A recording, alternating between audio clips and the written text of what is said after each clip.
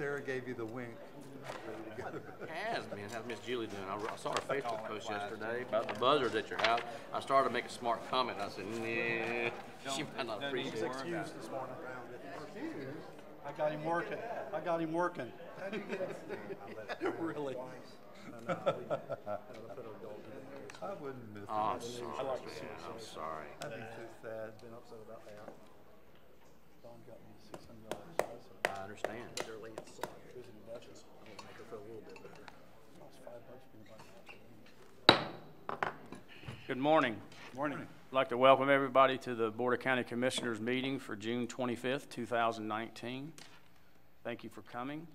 I'd like to begin our meeting by asking Pastor Juan Sanchez with Advanced Ministry Missionaries to come forward to deliver our invocation, and Commissioner Turner will lead us in the Pledge of Allegiance. Please stand.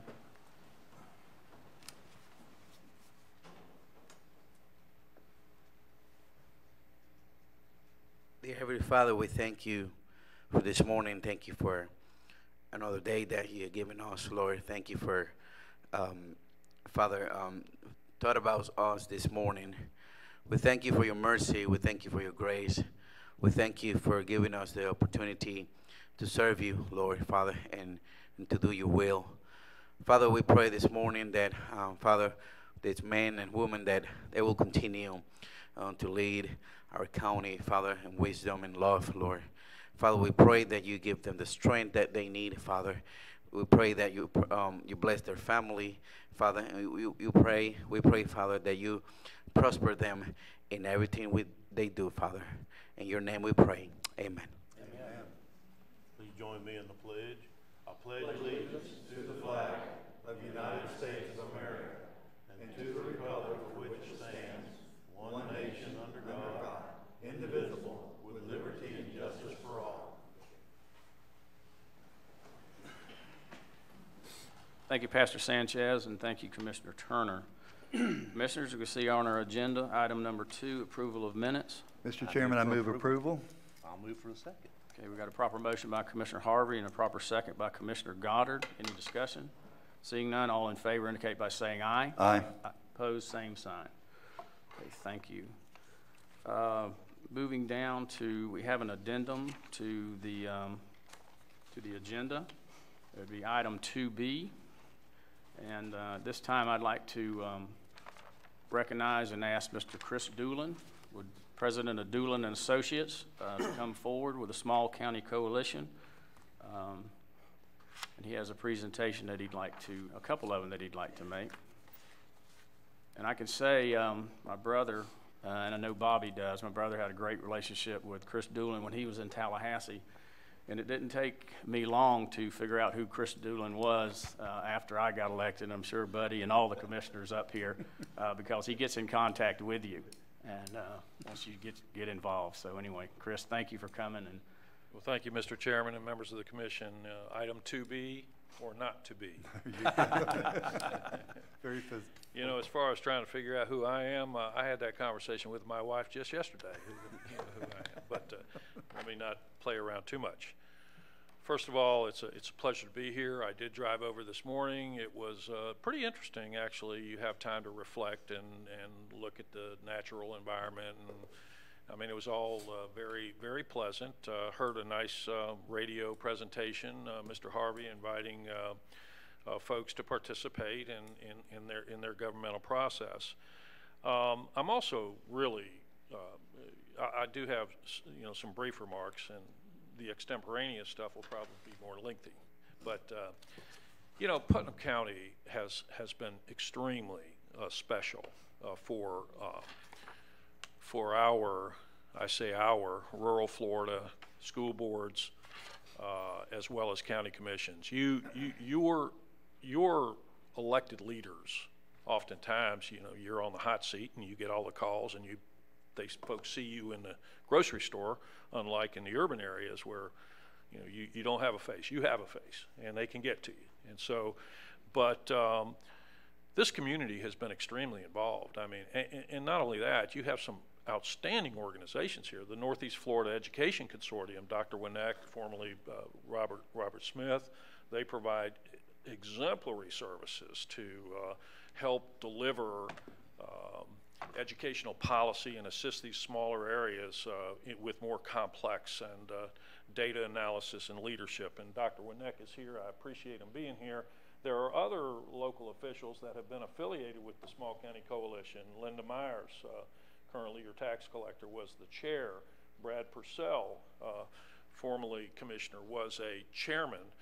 Kenny Eubanks was an incoming vice chairman, and there were some changes made, and so be it. But the fact is that this community has always been extremely involved, and you continue to be. So for that, I just want to say thank you.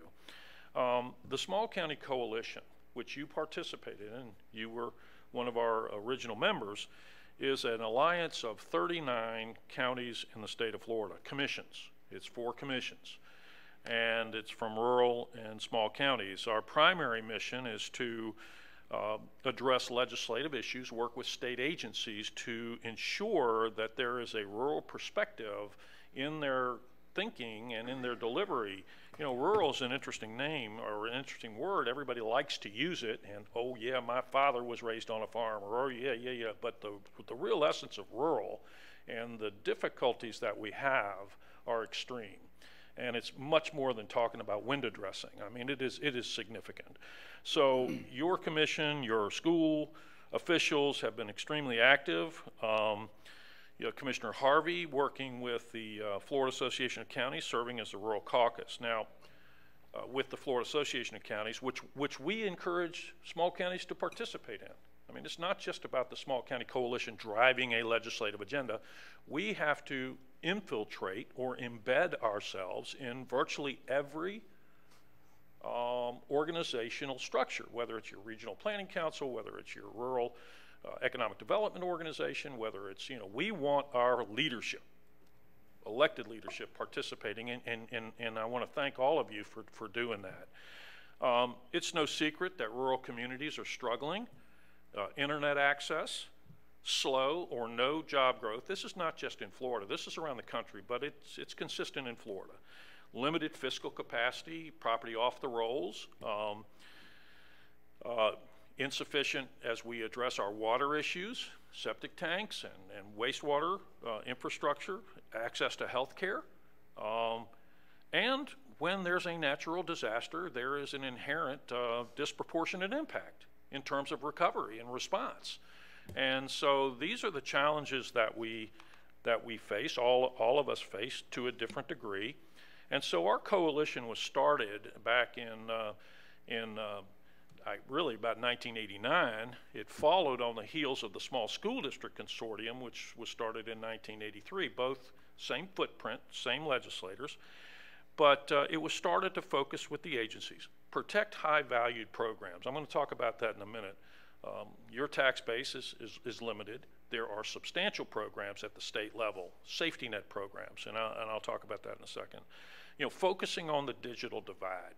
You as a commission are not going to be the sole leader in providing the broadband, but can we encourage those providers working with us, and how can we access the federal government as they continue to move in that regard so that we continue to move toward the goal line. And we're not talking about additional regulation, additional cost by local government, but that is a major issue. You know, mitigating the impact of mandates, the rural water issues, rural economic development. So over the years, our legislators, our rural legislators, these coalitions are to up your game from a standpoint of how are we addressing these issues in Tallahassee. But your legislators, when they come up to Tallahassee, and you've had some great ones, but think about it. There's 40 senators. 14 of those districts represent a small county or a portion of a small county. That's significant, okay? Of 120 House members, 30 of those districts, maybe a little more, depending on the issue, 30 are from a rural area. And they have worked together over the years to create that safety net of programs. Putnam County has had great legislators. I mean, they really have been quite something. Two come to my mind, just jump out. One is Kelly Smith. I mean, from a transportation standpoint and some of the initial legislation. Another one is former Representative Joe Pickens. And those two, both and others, working closely with other legislators and us to help create these programs. The Rural Economic Development Initiative was not in place. It was created, and Representative Pickens was very much a part of that. The small county road programs, there's two of them, the small county outreach and the small county road assistance program. Those did not exist.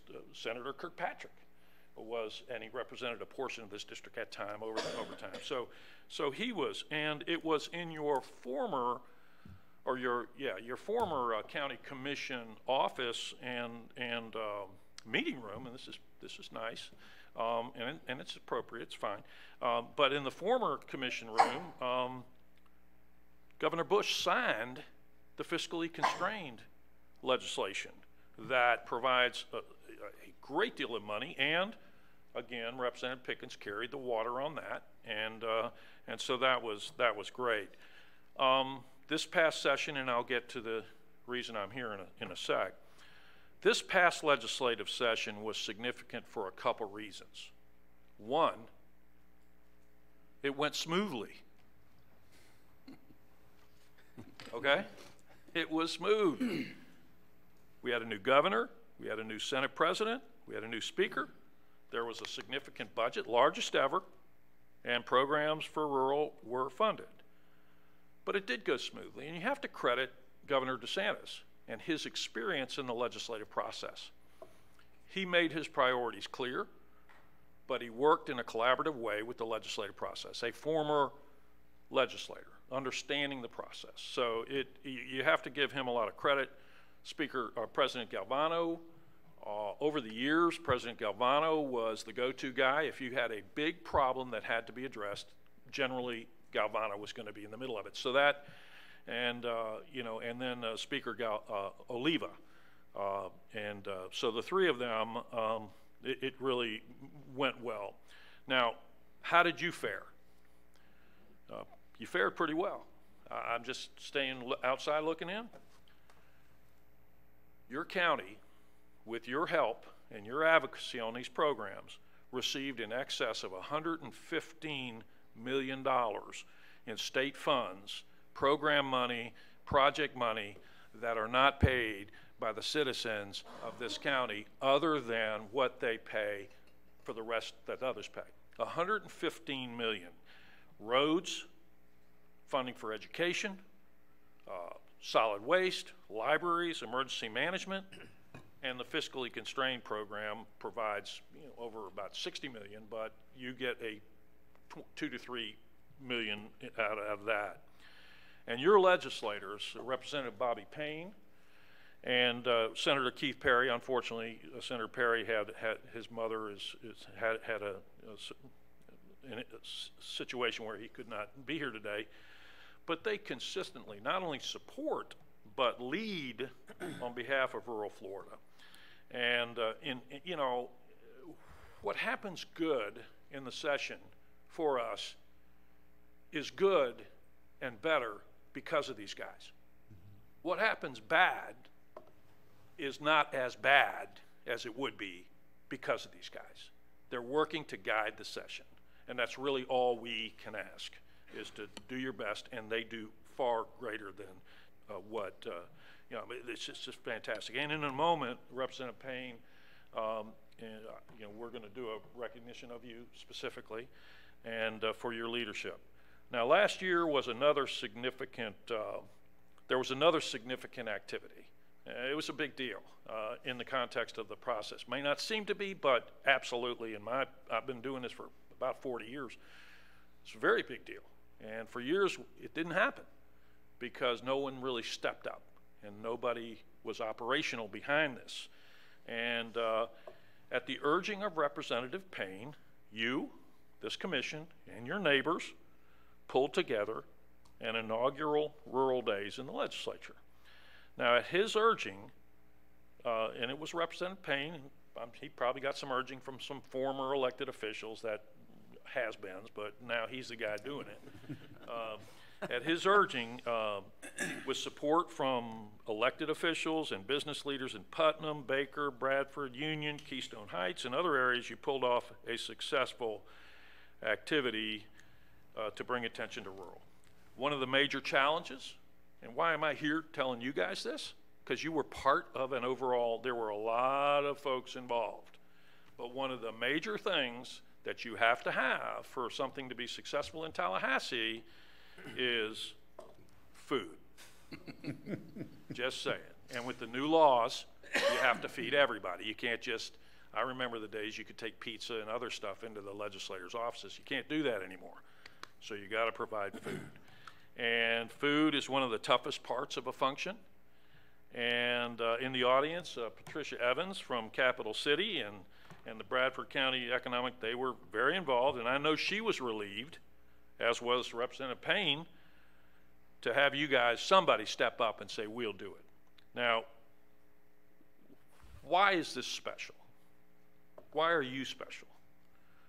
You guys, from a coalition standpoint, are a testament to collaboration and cooperation. Now, some people may not, what? You know, no.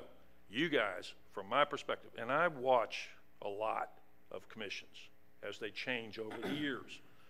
Your involvement in this was a testament to collaboration and cooperation. I've never seen a group of elected officials from one board, their wives and their kids work as hard cooking and serving food, catfish, hush puppies, and coleslaw to over 1,000 people in an hour.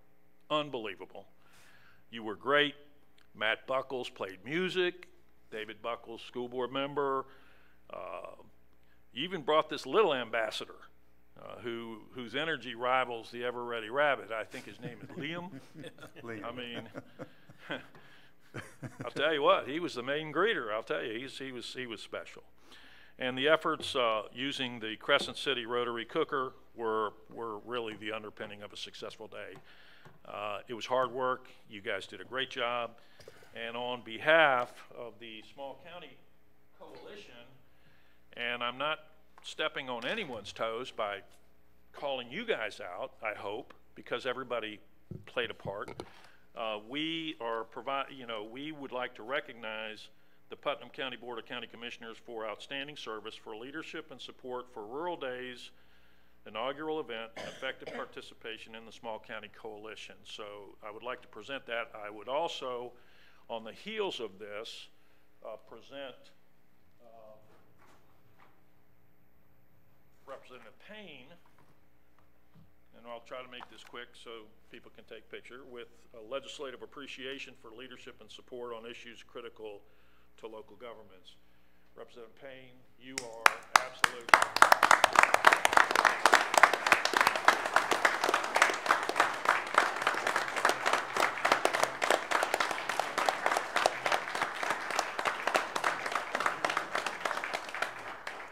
So, what we ought to do now is have some pictures.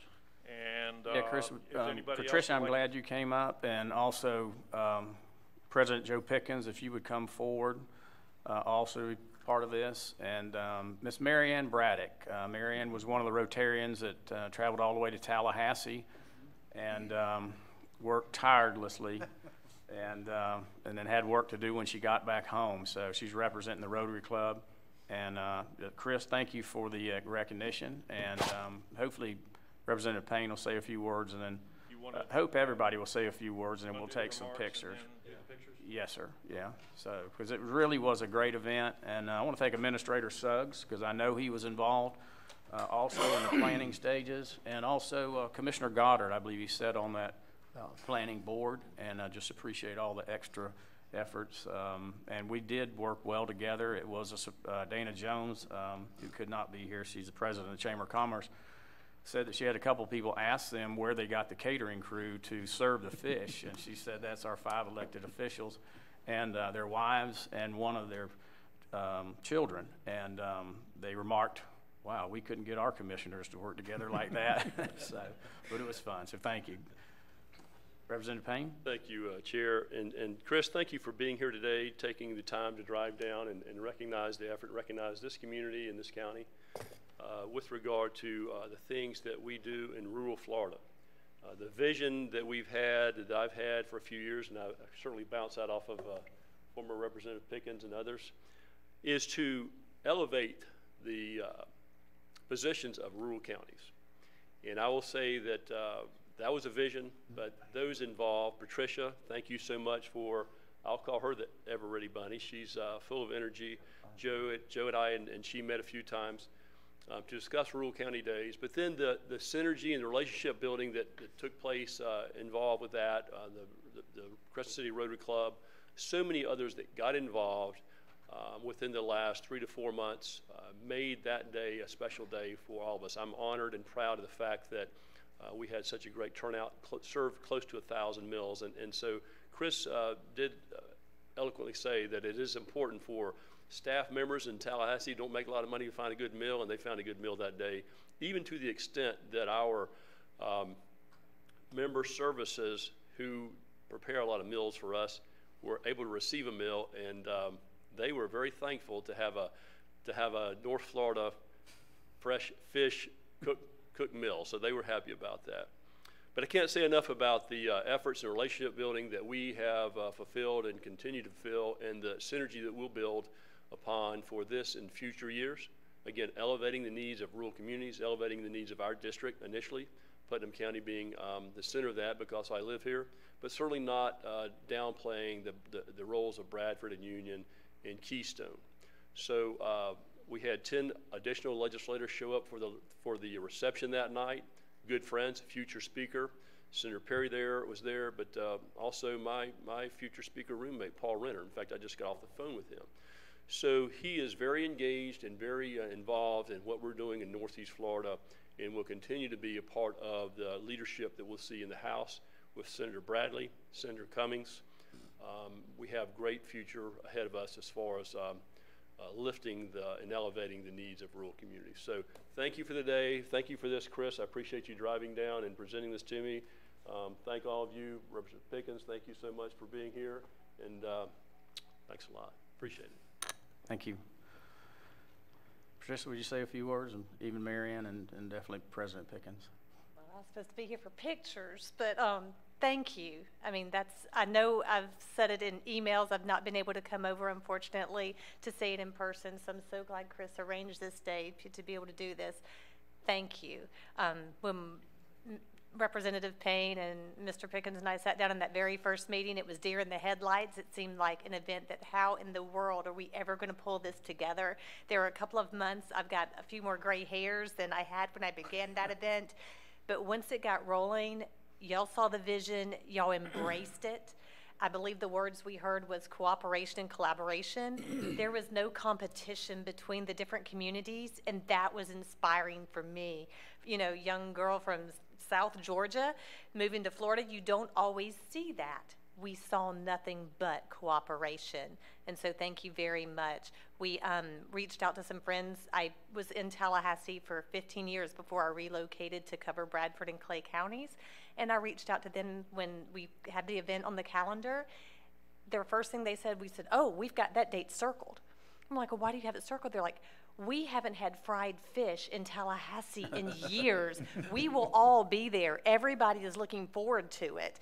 And they did. They showed up. So we had the pressure on us. We knew that we were going to have a big crowd.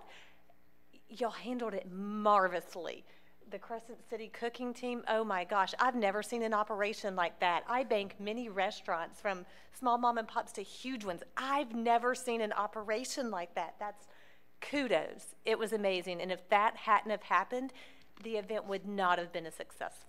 So thank you very much. Okay. Thank you, Patricia. Marianne, you want to say anything? I don't put you on the spot, but. Well, I can say this. On behalf of Rotary Club of Crescent City, we were delighted to be invited to be a part of showcasing Putnam County, to be able to show the world what a wonderful place we live in is an awesome opportunity, and we look forward to the next time. Good deal. Very good, Marianne.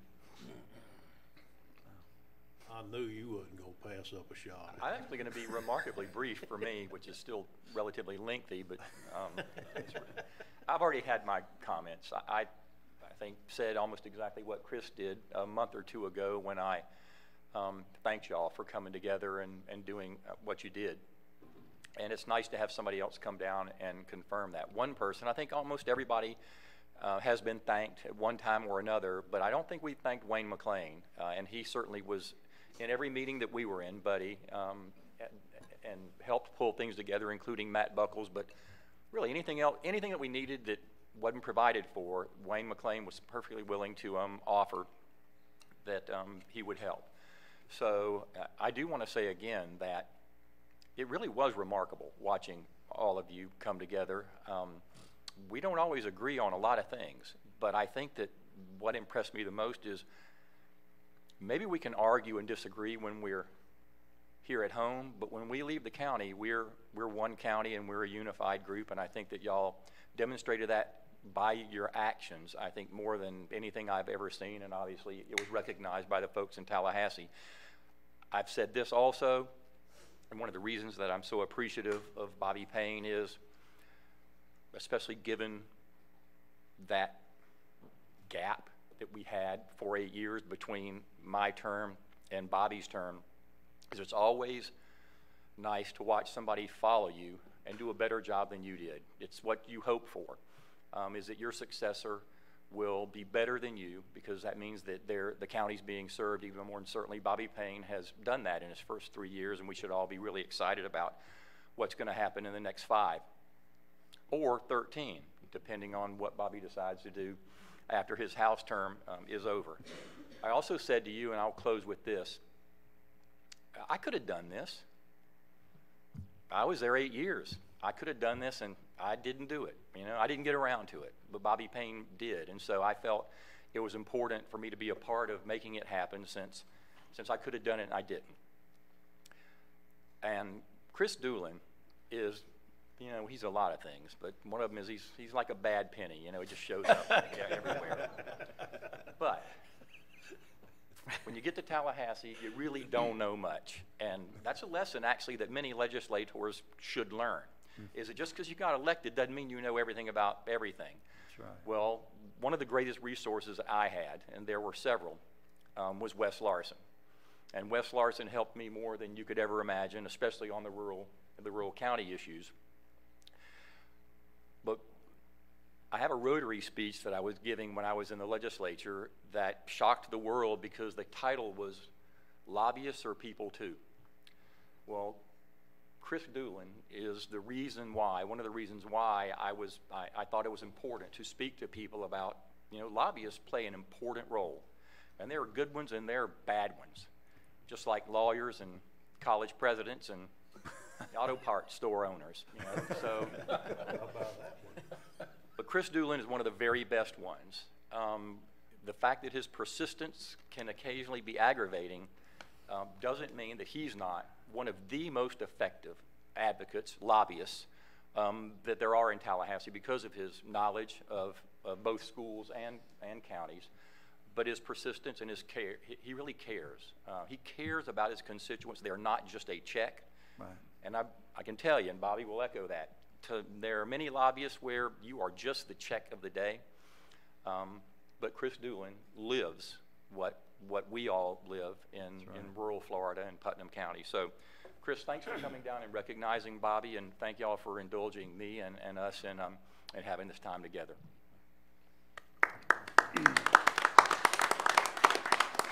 Chris, before you say anything, I just want to thank you so much for all you do and coming down to present all the way from Tallahassee to present this to us and to Representative Payne. And I forgot that Senator Perry's mother is ill, so if you keep him and his family in your prayers for honoring Senator Perry too. So thank you, Chris.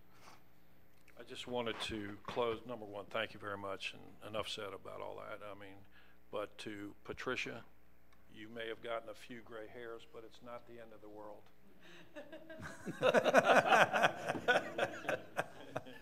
All right, let's take some pictures. If we Okay, one last thing. Patricia, you might want to know that there's one of the dates for the Rural Days in January, I believe, of 2020, Kelvin Hare, who's our quarterback, could not be there. So that particular day would be Larry Harvey, our Bradford County barbecue. So the other date we could do the catfish. So Well, let me just tell you, commissioners, because Patricia has an email from me that volunteered y'all to cook barbecue. Many don't remember that before we settled on fish, Commissioner Harvey had already agreed, I'm sure assisted by Commissioner Rawls, they apparently are a cooking tag team, had already agreed to do barbecue. And so there is an email where I already volunteered y'all to do barbecue on that day if that's the day that that's being chosen. And so thank you for that, and you've been voluntold. So what you say, we're in either way, right? Okay, all right, thank you. Let's give one more round of applause, we'll get some pictures.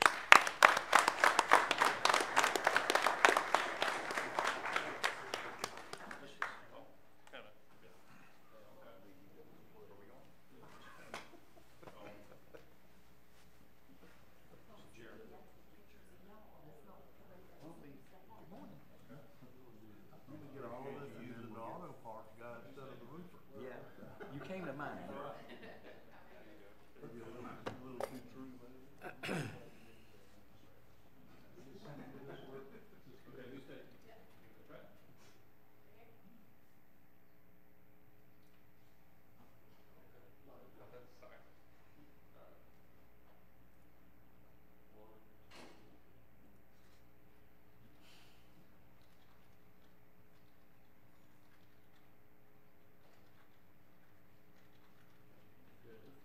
Chris, you and Bobby get one together. And then we'll get, the commission will get one together. Wait a minute, guys, let them do theirs and we'll do ours. Members of the county coalition. One in a minute, we'll get ours. All right, yes, sir. Don't do it. We're gonna get back together. Okay. Sheriff while they're taking pictures. All right, now let's Get out of jail free. That is a picture that's going to do it for you. Producing pictures now. I am. Come on, Chris, get back in. There. Now, we're back.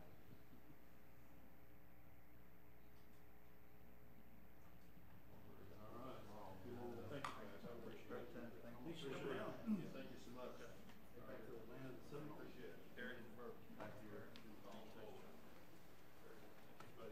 See you, Chris. Take care. You're very welcome. Thank you.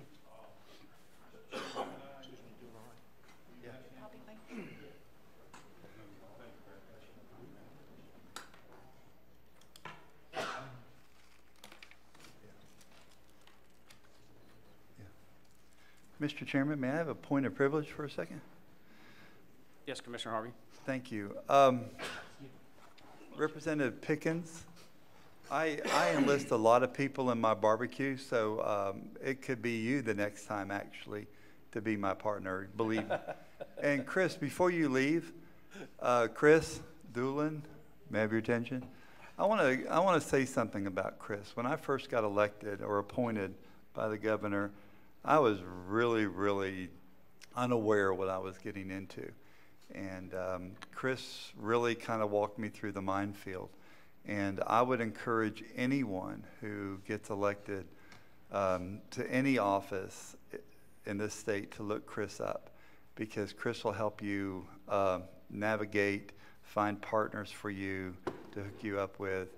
Because what you don't know is what you don't know, and you don't know it. And you think you know it, and you don't know. And Chris has been a big advocate of mine and big help. Chris and I talk early in the morning, late at night, text each other a lot during the day. We bounce ideas off of each other. And in this business, there's nothing new. Other counties go through the same problems we go through. But Chris is a huge asset for us. And I don't know what this county would do without someone like Chris Doolin helping us get through it. And Chris, I just want to say you become a special friend of mine. And Mr. Chairman, thank you for allowing me that time to thank Chris publicly for saying that. Thank you. All right. Thank you, Commissioner Harvey.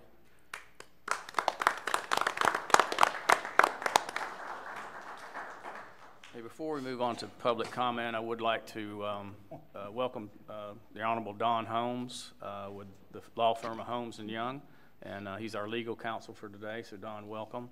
Also, Mr. Kenny Downs is sitting in for the Honorable Tim Smith. Mr. Downs. Recognize John Shipley with the Palaca Daily News, Ms. Linda Myers, former county commissioner and current tax collector, and Ms. Laura France with the Putnam County School System. And I'll recognize Mr. Mason DeLoach, son of Sheriff Gator DeLoach. Mason, stand up so everybody can see how tall you're getting. Okay, thank you.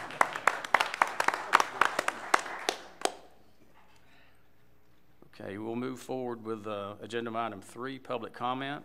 This portion of the agenda is designed to allow citizens an opportunity to bring matters to the attention of the board. It is not reasonable to expect the board will be engaged in debate or deliberation about matters in which it had no prior information as part of the agenda. When you come to the podium, please state your name and address and limit your comments to 3 minutes. We prefer you fill out a public comment card, which are found at the entrance and the exit of our building. And if you'll give them to Sarah Oliver to my left, to your right. And we'll ask for the first public comment, Ms. Cheryl Robinson. If you'll please come forward.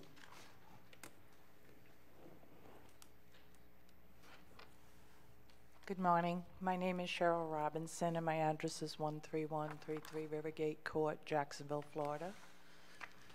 And my concerns I would prefer not to address today publicly, but I was unable to be added to the agenda.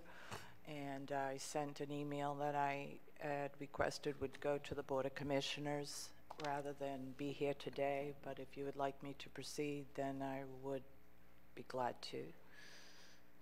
So if you want Robinson, to defer this, or if you'd rather I address it publicly, I'm able to do both. Okay, if you feel you want to, maybe we're going to limit you to right around 3 minutes. If it's something lengthy, this has to do, I believe, with maybe one of the properties that you purchased. Yes, sir. County. And does this go to a workshop, or do we need to just? I had originally asked for it to be added to the agenda or in another meeting, where I sent an email that was asked to be sent to all of the commissioners, because I don't feel that this matter can be discussed in 3 minutes. But at the same time, it's very important to me as a citizen. And I love Putnam County. I've owned property here and was trying to purchase a property for retirement and ran into problems unforeseen until Mr. Gullett did a title search. And now it's out of my reach financially because of the additional legal concerns and expenses. So I can proceed, but I just don't think I can handle it in 3 minutes. Yeah, I don't think so either. Administrator Suggs, I mean, is this something that would be appropriate to put, on the agenda next time or on the workshop? Mr. Chairman, at the last workshop, we had a brief discussion about this issue already. It was the direction of the County Commission for us to meet with Ms. Robinson, and we did that afternoon.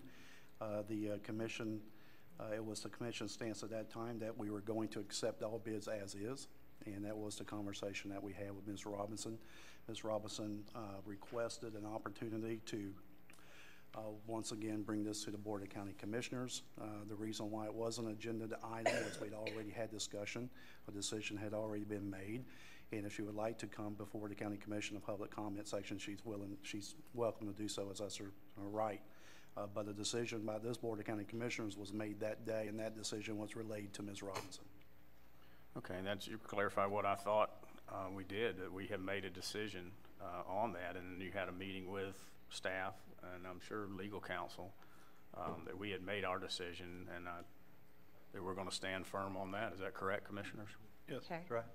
Well, with that said, then I would like to publicly, as a last resort, plead my case, because the meeting, I also sent a follow-up email regarding that meeting, and some concerns that I had regarding the bid, which I don't care to discuss publicly right now. but I feel as though that that I depleted my savings.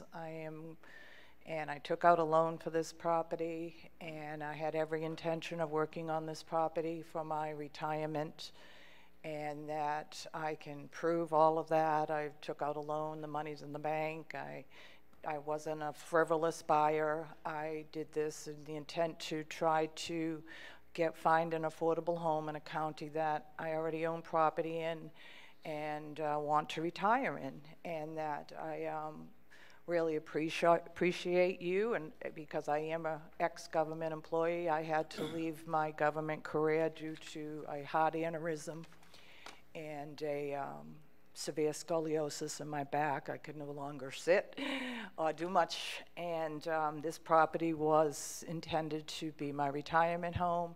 However, when I went to do a title search, I found that I could not take clean possession of this property.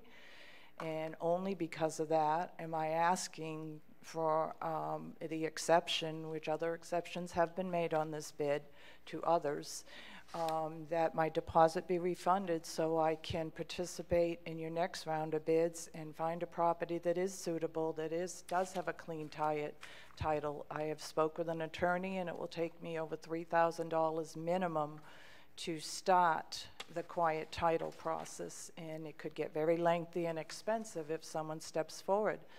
And as a disabled single mom who worked on a modest salary, as you know, as government, I don't have that kind of money to go further with this property, and it was not my intention to ever not proceed with the property, but these were unforeseen legal matters that I tried to explain in the meeting, and realized that perhaps the commission as a whole did not realize that I was facing these concerns.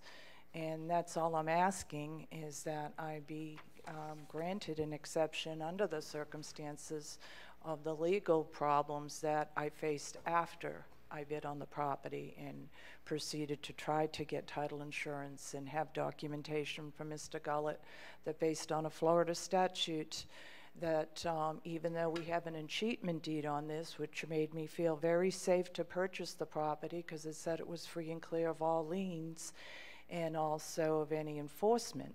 And then I find later that there's another statute of limitations that was not mentioned in the bid, and I was not aware of because I've not bid on any property in the past in this manner. And that Mr. Gullett and another title company and two attorneys have told me that I must quiet the title, and I don't have the money to do that or want to take on that type of stress with my health conditions because it could be a lengthy, expensive process. So I'm, in good fairness and earnest, is all I'm asking that you reconsider. I know you can't give answers today, but I would appreciate reconsideration on this matter. Okay. All right, thank you. Thank you. Mr. Chairman, if I could ask a question. The options were, if I remember correctly, that she goes in and buys the property or forfeit the deposit, correct? That is correct, and the deadline for this is July 1st. Is that still viable? Is that still viable? That's what we voted on that day in the meeting. But I mean, while have you paid for the property? No, sir, I can't pay for the property now because I can't face the legal expenses that were unforeseen. And, you know, I'm willing to sit down and come up with other solutions, even you keeping my deposit. I'm not clear on what you're asking for, because I thought what we agreed in the workshop was she can either pay for it or walk away from the, yes, sir, forfeit the deposit. Yes, and what I'm asking, to be clear, is that under the circumstances, these unforeseen illegal expenses, that the bid wasn't clear, that, in my opinion, and that other exceptions have been made on this bid, that I outlined in an email, and I hope the commissioners have been able to, I asked that it be given to all the commissioners, that under the circumstances and under my health conditions and my financial issues, that you reconsider that. That all I'm asking is that you reconsider refunding my deposit under the circumstances, that I cannot get a clean title on a piece of property that I already went all out for in an effort to try to get through this 2-year period that I'm still waiting for disability. And that I have been a public servant, and I do respect everything about the public, all of what you do, all of what I've done in the past. I was not, you know, I was in procurement for over 20 years, and I respect government. I didn't do it frivolously. And I'm just asking that, I know you can make exceptions, and I'm asking that you consider it, because this was unforeseen. And it was not stated in the bid that I would face the statute that Mr. Gullett then presented to me, statute number 95, I believe, saying that the rights of redemption still exist on this property. And I don't have the money to fight an heir that may come forward, and at minimum an attorney's telling me $3,000. And I already went all out on this property, you know, depleting my savings to put down the deposit that I'm asking back. And also that, you know, I took out a loan, and then in an effort to rent my existing home to my son, because I can no longer afford it, where I'm waiting for disability, and be able to bid on another property in the future that does have a clean title, or know that the process may require this type of expense, which was not stated in the bid. The loan's not been encumbered, correct? Pardon me? The loan's not been encumbered. We've not been paid for the property, so the loan No, but really I had to doesn't- take the loan out in Right. advance. That doesn't enter the equation. The Yeah. property is sold as is. Is this the first time you've ever bought a property? This is the first time I've ever bought a property under these circumstances. No, yes, is sir. this, I mean, have you ever bought a piece of property in the past where you've done no due diligence? Sir, I've did my due diligence on all property that I've bought, and one of those things is to get title insurance, and you don't generally go for that until after you have the property, you know. And so as soon as I won the award, I went in immediately to Mr. Gullett, and well, first I went to another gentleman, and he said he didn't do title insurance. So I then went on to Mr. Gullett, who I've used in the past, and he told me at first he wouldn't insure it at all, and then he did the title and search, and I have all the documentation, and he said he would, but it would be exempt. The title insurance would be exempt from the limitation statute, which was never stated in the bid. I never, you know, the only thing that was stated in the bid was that it was an escheatment deed, and when you read the statute on escheatment, it clearly states, which I did do my research on before I bid, that it was free and clear of all lien and that all enforcement. And yet, so this was a surprise to me that I still had to face legal action regarding the quieting of a title in the limitation statute that was never stated that could exist and did exist on this property. Mr. Holmes, is that correct? Well, without attempting to address every statement that she's made, let me indicate that in reviewing the bid document that was let, there's nothing misleading about the document that I see. It's specifically stated in the document, one, that the county will convey the property by county deed. A county deed is defined in statute 125.411, and it's basically a quitclaim deed for those of you that are familiar with a quitclaim deed. It conveys whatever interest the county has. It's not a warranty deed, and it's to be compared to a warranty deed. A warranty deed guarantees that the property is free and clear, no encumbrances, no liens, no claims of any third parties. A quitclaim deed says whatever the county has, we're giving to you, but we're not guaranteeing what that is. But your bid solicitation goes further. It states that the county acquired this parcel via an escheatment tax deed. So you stated how you got it. The parcel will be conveyed by county deed, which is what I just defined, within 5 business days of receipt of full payment, and is offered, and this is in caps and in quotes, as is, where is, and then back to standard case, without representation or warranty of any nature. You can't really be more clear than that. At least I don't know how you would be more clear than that without writing a book in your bid solicitation. And it even goes further to state that any properties purchased with potential or known code infractions must be brought into compliance within 90 days of delivery of the deed, or code enforcement action will begin. So in my opinion, there's nothing misleading at all about your solicitation for a bid. And I would take issue with her statement that she doesn't have clear title. I don't know what her status of title is without looking at a title search, of course, but if I'm understanding her correctly, what she's being told is that she can get title insurance, but much like any tax deed that you purchase, until you quiet title, which is known by almost anyone who buys a parcel by tax deed, you're not going to have one that is insurable.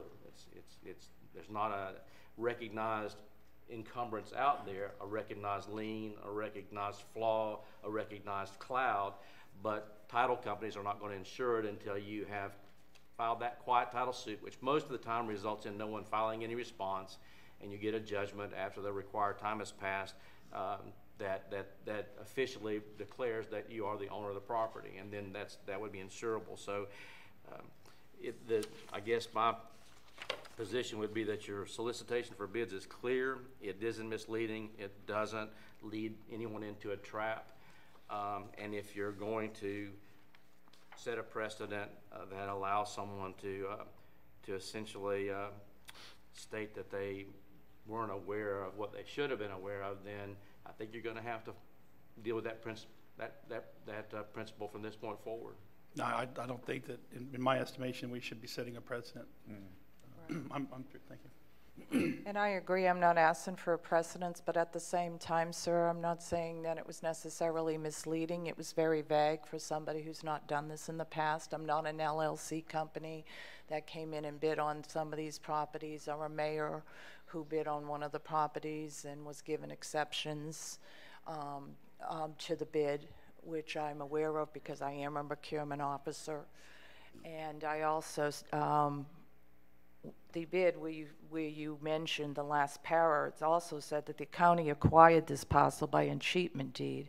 And I did do my research the best that I could. I was also, during that time, suffering from a severe infection from a dog attack that happened in Putnam County. And I was on my third antibiotic trying to recover. Sure. And I was very fair with the county and saying, you know, I'd like to have this dog issue addressed, and they said there was nothing they can do. All I asked for was that no harm become. Stay on the subject, and we need yes, to wrap. sir. We need but to that wrap is what part of why I did the best I could on you know, as a new buyer under these circumstances, and I did read the statute regarding enchantment, which was the first thing it said in the last paragraph, that you acquired it by enchantment tax deed, and for an unknown person that I'm not an LLC or a big buyer, I'm just a citizen that's trying to move to Putnam County as a retirement, the enchantment deed made me feel I was safe when I read the statute, where it said it was clear of all tax lien and encumbrances and free of any enforced nature.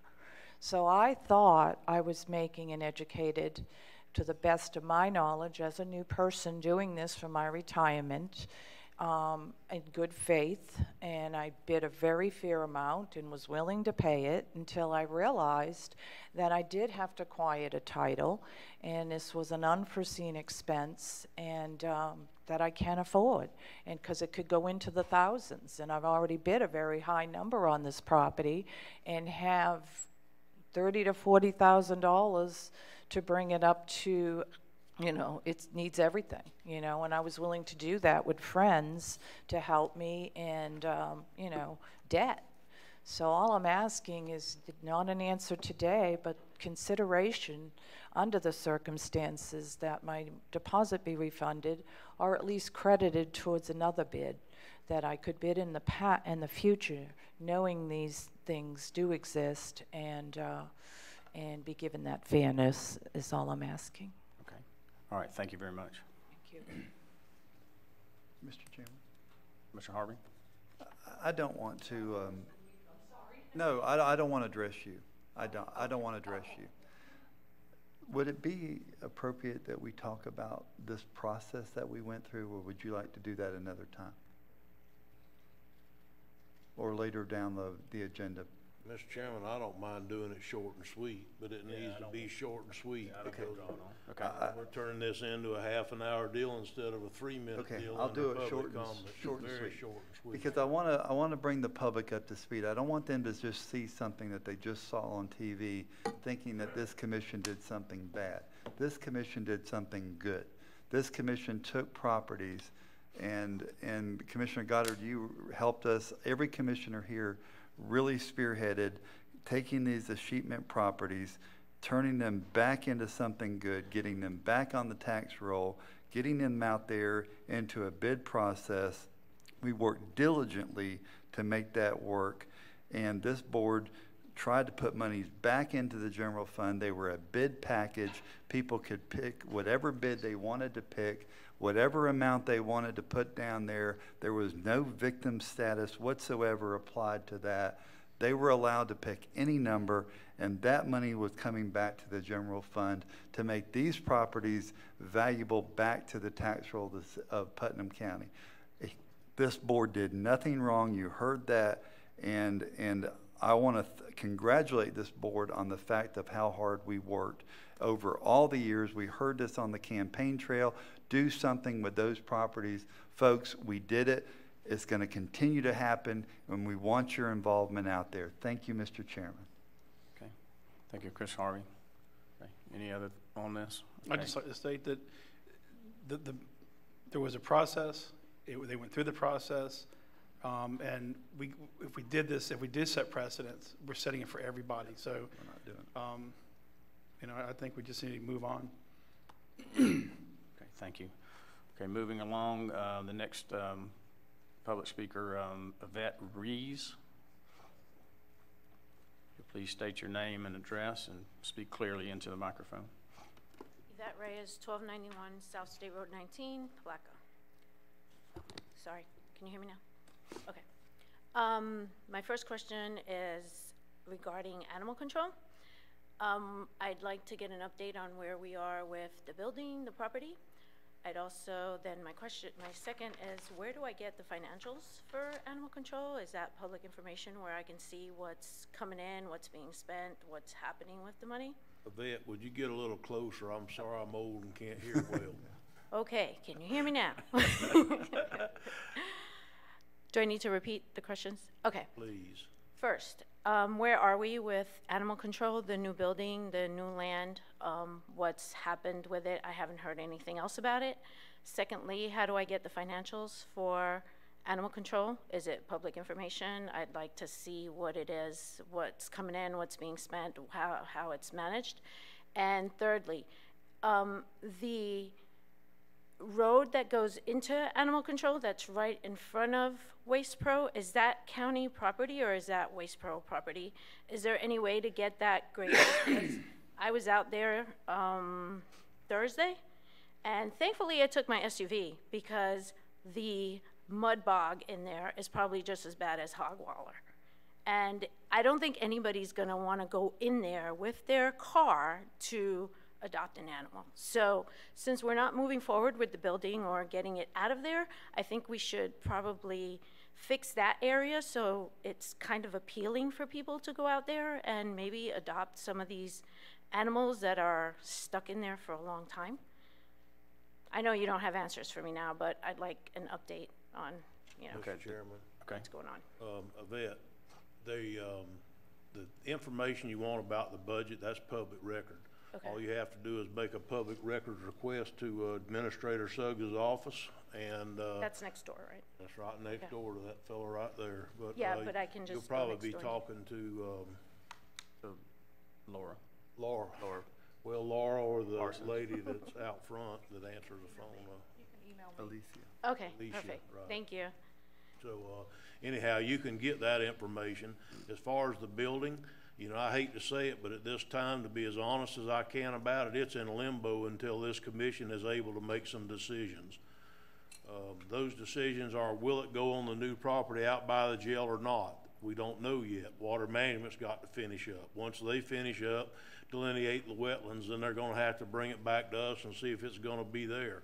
If it's not gonna be there, we need to decide where it is gonna go.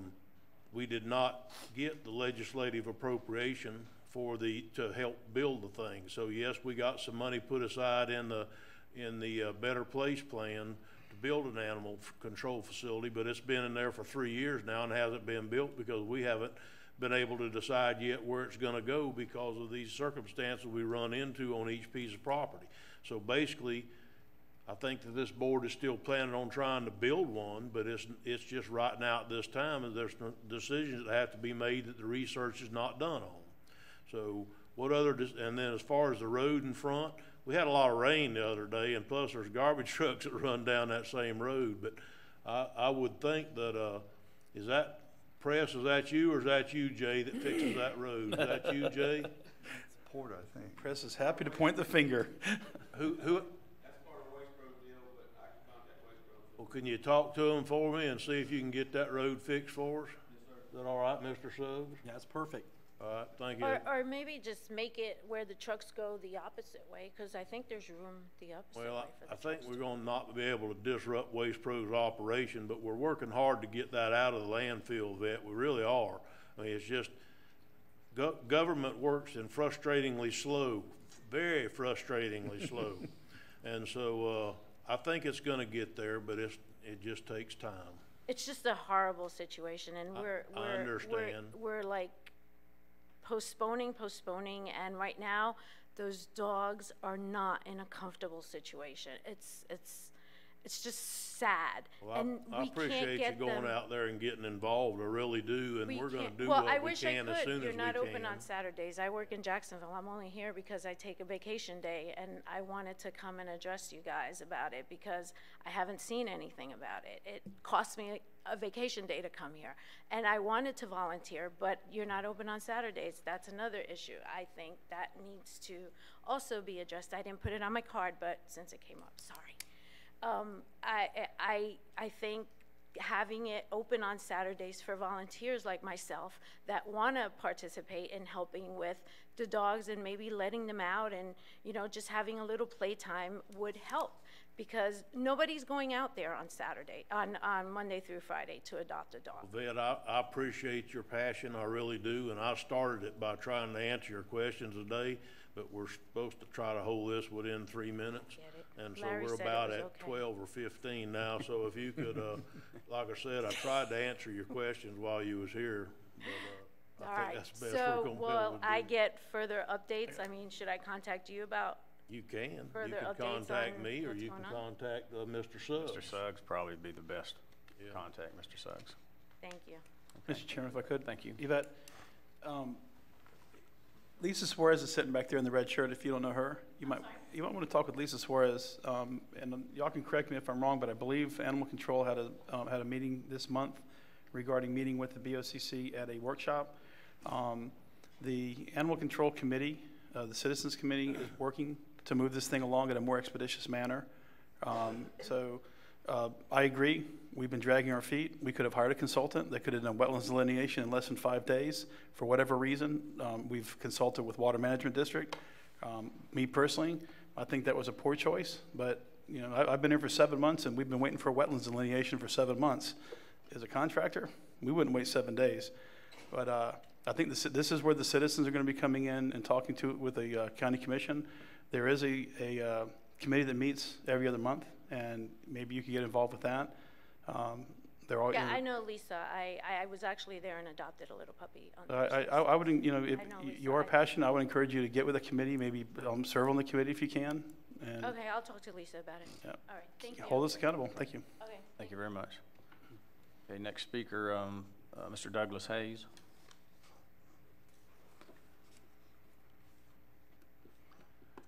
Hello, I'm Douglas Hayes, candidate for County Commissioner, 216 Hilltop Road, Satsuma.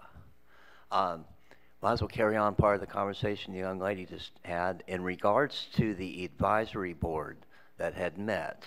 It was at 9 o'clock in the morning on a Monday. That's probably why you have a poor turnout.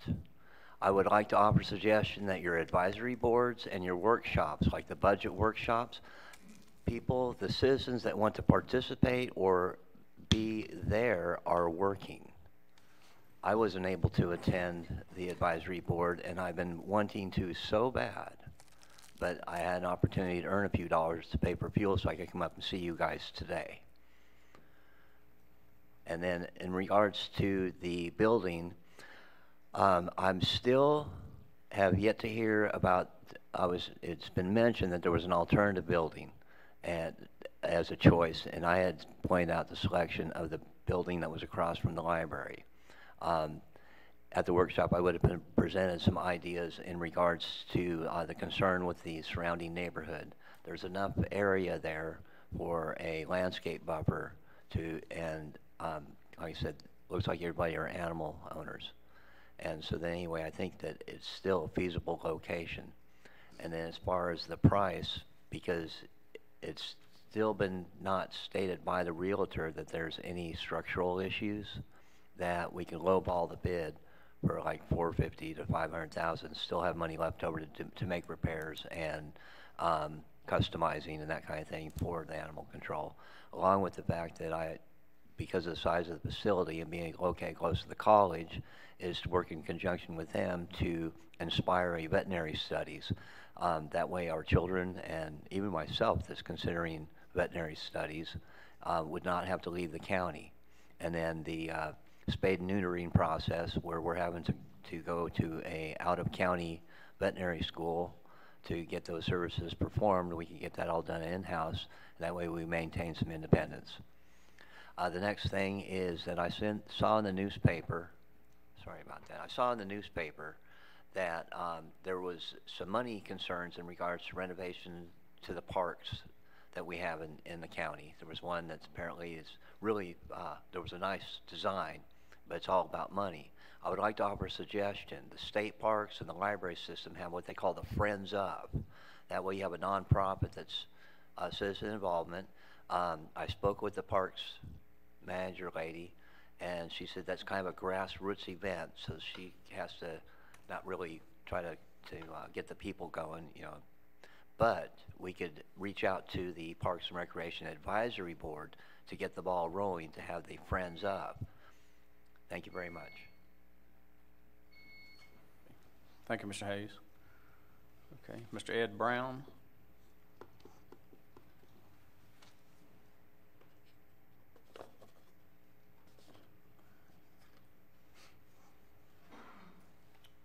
Good morning. Morning. Morning. I'm here. Please state your name and address, please.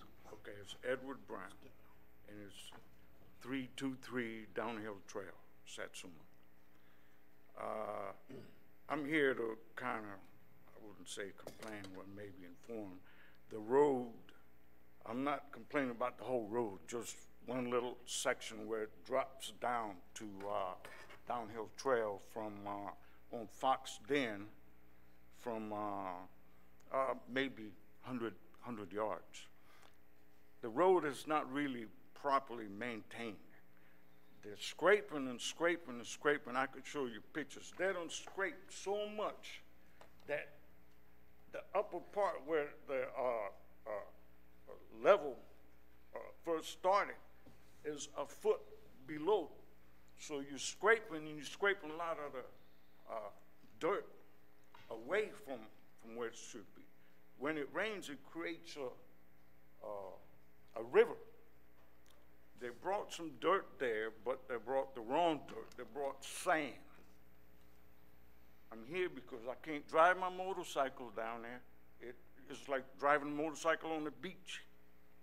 So if they brought the right dirt, maybe rocks, whatever, it would be all right. I don't know what the schedule is for them scraping. Every time they come out there to scrape, I try to tell them, go this way or go that way. They can't do it. So I'm here to see if anything could be done, or even if you have to raise the taxes a little bit to maintain the roads. I don't think we mind paying a little bit extra, but we need to do something. The trash trucks come through there like they're racing, you know, and it adds to the problem. So it's not economically feasible to keep bringing the wrong dirt, to scrape and to do all that, and not solving the problem. So we need to solve the problem. Okay. Mr. Brown, you said it was in Satsuma. Are you past the Duns Creek Bridge, or are you before the Duns Creek Bridge? Past the Duns Creek Bridge. Okay, so. In Hoodow, right there on, right where it goes up the hill and it dead ends, and you make a left, which is a paved road, and it dead ends, right where that dead ends, and it starts to drop, that's where the big problem is. Because when it rains, and like I say, I can show you pictures. Mr. Brown, that's okay. Mr. Brown, I believe you. Press, would you raise your hand, please? That right there is the director. Have you talked to Public Works yet, or did you just decide to come in here? I've been there twice. Okay. And it's like deaf ears. We'll send somebody out there.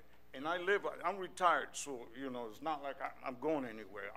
Anything happens in it, I'm right there. You know, I haven't seen anybody. I left my phone number. Nobody's contacted me. Like I say, if you have to raise my taxes a little bit more, I don't mind. Walk up here, Mr. Brown.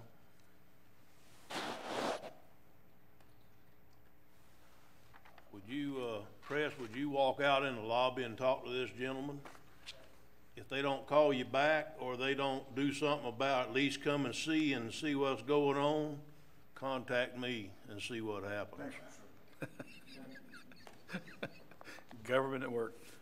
Okay, thank you. Any other public comment? Okay, seeing none, we'll close the public comment portion of our agenda, and Commissioner will move down to the consent agenda, item 4. There is an addendum, 4G, to add the list of the correspondence distributed to become part of the public record. And then 4H, Public Works 2018 dirt to pave, a change order number 4 for $21,944.61. So those will be added to the consent agenda. Any items wishing to be pulled by commissioners, we'll start with Commissioner Goddard. I have none. Commissioner Rawls. Item H. Commissioner Harvey. I have none, sir. Commissioner Turner. I have none. And I have none. Okay. Item H. You want to pass A through G, Mr. Chairman? Yeah, if we could get a motion to pass A through G. So moved. Second. Okay, we've got a proper motion by Commissioner Rawls and a proper second by Commissioner Turner. Any discussion? Seeing none, all in favor indicate by saying aye. Aye. Opposed, same sign. Okay, A through G passes. Mr. Chairman, before we get started, I'd like to just say a quick thing. The thing that they're requesting when they went out and did their surveys to pave Kite Road out in San Mateo, there were some water meters in the roadway, so they had to pay to move the water meters before they could do it, and they didn't know they were in the roadway because they hadn't done their surveying until after the project started. We've been trying to get this project started since last November, and we keep running into these little things, but I think this is the last one we got, isn't it, Press? Trying to just move these water meters out of the way? That is correct. Okay, so basically that's what the change order's for. Thank you, Mr. Chairman. Okay. The reason I wanted to pull this was I wanted to find out what caused this to happen. Is this a latent defect from a contractor that put it in when it was installed? Did we install these ourselves? What you understand, the actual road bed, the dirt road bed, is not in the center of the right of way at all. I understand that. So when we went out there, utility company went out there to install water meters, they put them off the edge of the dirt pavement to serve the houses. When There was no consideration for surveying at the time? No, sir, we didn't have survey at the time. We set the water meters, and they've been there for quite a few years, to be honest with you. Here's my question. I'm assuming that this is polyethylene tubing going to a corporate stop, correct? Yes. Okay, so follow my logic. $2,100 to extend these, how far each? They're very different ways because the road, we straightened the road 15, 20 feet? Sir? 15, 20 feet each? Some of them are more, some of them are less. Okay. $2,100 per for a piece of polyethylene tubing, and we can probably reuse the corp stop and the adapter. Why is this something we can't perform in-house? I do not have the staff in-house to do this. I have 2 people in my utility department right now. They do not have the capability to go move water meters. We really have to pay. I mean, can you visualize the components I'm talking about? I understand. We're talking about less than $50 in materials probably. Where is the $2,100 per extension come in at? Commissioner, they gave us a cost estimate based on their unit prices to move utilities. Now, I do not have the staff to do it in-house. They have the contract to do Kite Road. This is a reasonable fee. We've had other services that have started leaking that have gone bad. We're averaging about $2,000 or more per service to have them redone and fixed. You got to dig up the road. You said it's a reasonable fee, and my question is this: what is the definition of reasonable? Have you tried to source or get any pricing? I guess what I would like, just me, I'll vote to pass this, but moving forward, I'd like you to get me a cost for the polyethylene tubing, a new corporate stop, and a union.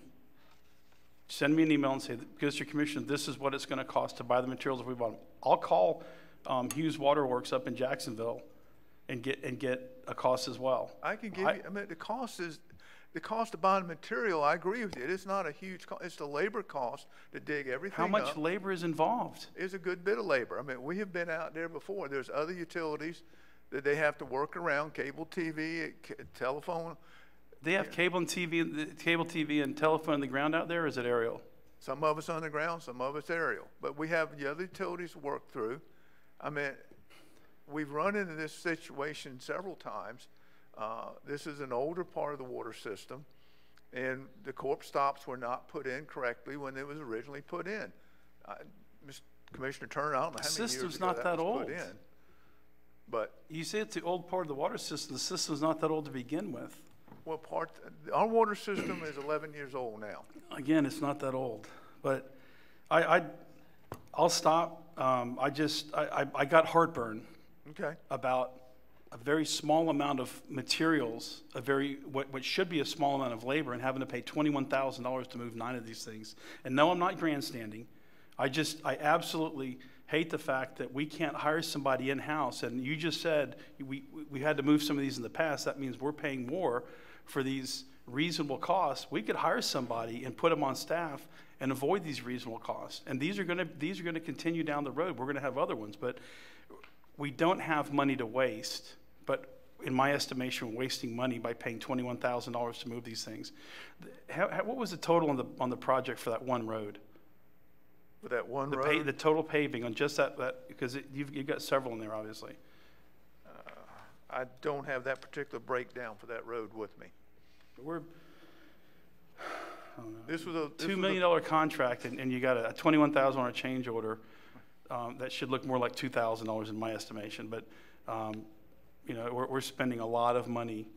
$12,000 to connect people to sewer down in San Mateo should cost less than half that.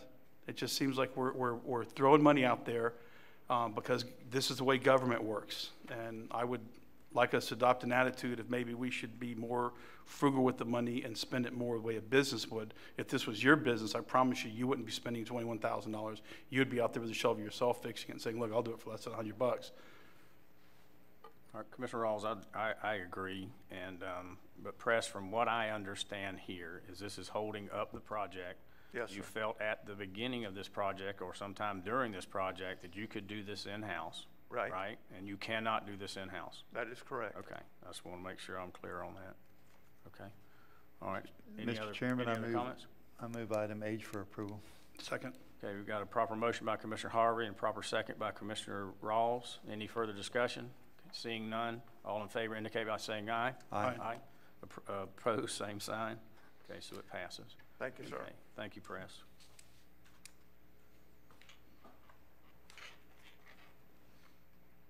Thought we were going to have a hard time making it to 10 o'clock after recess. After recess before the public hearings, but that didn't happen, did it? So, okay, Mr. Mike Brown, we have 2 public hearings. Item A, a zoning map amendment, case R19-003. Chairman and Board. Give me a second.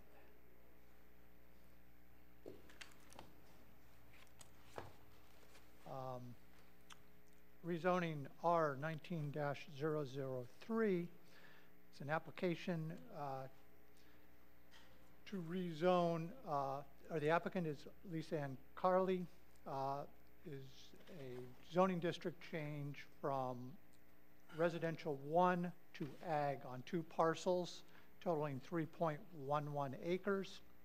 The properties are located at 114 South 2nd Street and 101 Crockett Avenue in Satsuma. Just a little background, the parcels, future land use on both parcels are Ag 2, and the parcels are zoned R1A. The parcel 114 2nd Street has a single-family residence on it. 101 Crockett Avenue is vacant. There are no wetlands and no special flood hazard areas on either parcels. Planning Commission held a hearing on this rezoning on May 8, 2019. I don't know if you can see the aerial showing the 2 parcels. As I indicated, future land use of these 2 parcels and the surrounding areas Ag 2. The rezoning or the zoning in the area is a combination of R1 and agricultural zoning. It's a sort of a mix. And the request is to rezone the properties to agriculture. Under the agriculture to future land use, the primary use is for silviculture, rangeland, and agricultural uses.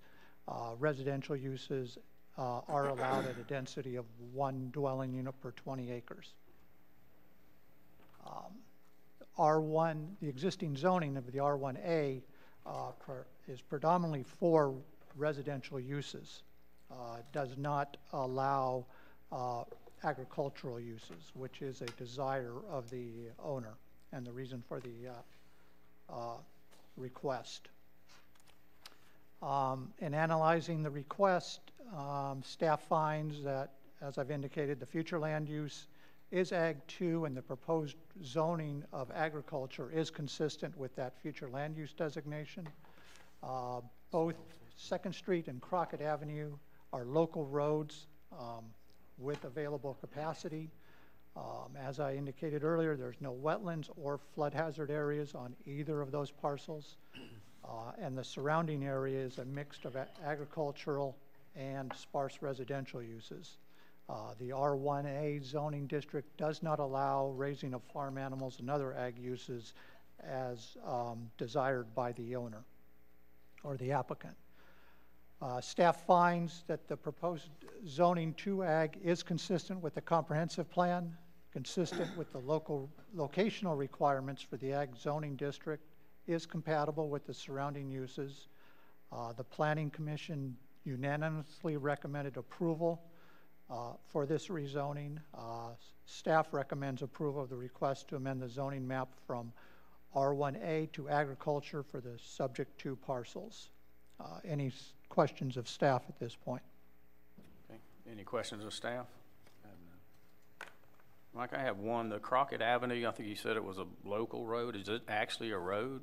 Because from the aerial, it doesn't look like it. It's a road on paper, basically. It hasn't been developed, but there is a road laid out on let me look at the aerial on paper, and that's not unique to Putnam County. Okay. All right. Any other questions of staff? Okay. Seeing none, since it's a public hearing, I'd like to open the public comment portion of this meeting. Any individuals wishing to speak for or against this case? Okay, seeing none. Is the applicant here? Would you like to say anything? You don't have to. Okay. Okay. All right, we'll close the public comment portion of this meeting. Mr. Chairman, I move this request is approved and and find it consistent with the goals, objectives, and policies of the comprehensive plan. Second. Okay, we got a proper motion to approve by Commissioner Turner and a proper second by Commissioner Harvey. Any discussion? Okay, seeing none, all in favor indicate by saying aye. Aye. Aye. Opposed, same sign. Okay. Case passes. So thank you very much. Thank you, Mr. Brown. Okay, we'll move. I think our applicant was freezing to death out there in the audience.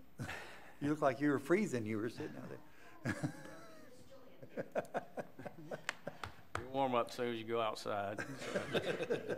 Won't take long either. Take long. Yeah. Okay, item B, zoning map amendment, case number Mr. Chairman, the next R1903. case, Is that a mistake? the next rezoning R19-004. Four. This is a request, the applicant is Sheila Ramey. This is a request to change the zoning from commercial to C2 and agriculture to commercial general C3 on a single parcel totaling 1.18 acres. Property is located at 1964 South Highway 17 in Crescent City. Just a little background, the parcel, as I indicated, or the parcel is designated commercial on the future land use map. The parcel has split zoning with the western portion comprising of the C2 zoning and the eastern portion agriculture. In 2004, the county changed the future land use on this parcel from Ag 1 to commercial. It has approximately 485 feet of frontage on US Highway 17. And again, there are no wetlands or special flood hazard areas on this property. Planning Commission heard this at their hearing on May 8th, 2019. Here's an aerial showing the outline of the parcel. As you can see, it's a former borrow area with making the soils really not very conducive for agricultural purposes. As I indicated, future land use is commercial with commercial to the east and west and north and across and a portion of commercial across US 17. Current zoning, as I indicated, was split zoning for the parcel. Just to the west of the parcel there, to the northwest, there is an area of C4 commercial zoning, and there's also C2 commercial zoning to the south across 17, as well as some R2 zoning. Commercial categories on the future land uses are areas intended for commercial uses and primary in areas to serve primary close proximity to contiguous populations. As I indicated, the C2 zoning district, which is on the western half of this project, is for a lighter commercial land use. Agriculture is primarily for agricultural uses and does not allow commercial uses. The C3 commercial designation is for a mix of light and medium intensity commercial uses. In analyzing the requested rezoning, the future land use is commercial for the entire parcel. The ag zoning does limit the utilization of the entire parcel for commercial uses. US Highway 17 is designated as a principal arterial with an adopted level of service D. There is adequate capacity on US Highway 17 to support development of the parcel. Again, no wetlands or special flood hazard areas. And the parcel is immediately west the parcel immediately west, as I pointed out, is intensive commercial C4 zoning designation. Staff finds that the proposed C3 rezoning is consistent with the comprehensive plan, is consistent with the locational requirements of the C3 zoning district, is compatible with the surrounding uses. The Planning Commission did unanimously recommend approval of the rezoning. Staff recommends approval of the request to amend the zoning map from commercial C2 and ag to commercials general C3 for the subject parcel. Do you have any questions of staff? Okay. Any questions of staff? Okay, I do. There's a lot of proposed uses for this property, Yeah, but see- I think you discussed that they might be wanting to do some type of repair of vehicles eventually. And again, once it's rezoned, anything allowed within the C3 zoning district could happen out there. What the applicant has indicated is it's a pending sale. The individual that's purchasing it has a relation with, and I don't know the extent of it, with the Postal Service. And they do, my understanding is do some work with, on postal vehicles, and that is likely what will happen at this location. But again, anything allowed with under the C3 zoning district could go there.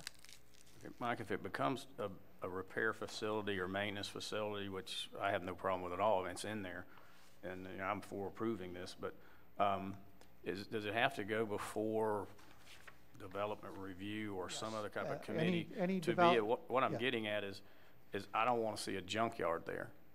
Okay, we have enough of those, and I'm in the forest business, so I understand a salvage yard and those type things, but of just being able to allow vehicles to sit out that are unrepaired or things like that, would they have to put in some type of buffer and fencing and those type things? Any development that will go out there is required to meet all the requirements in Article 7 of the Land Development Code, which includes buffers based on the use.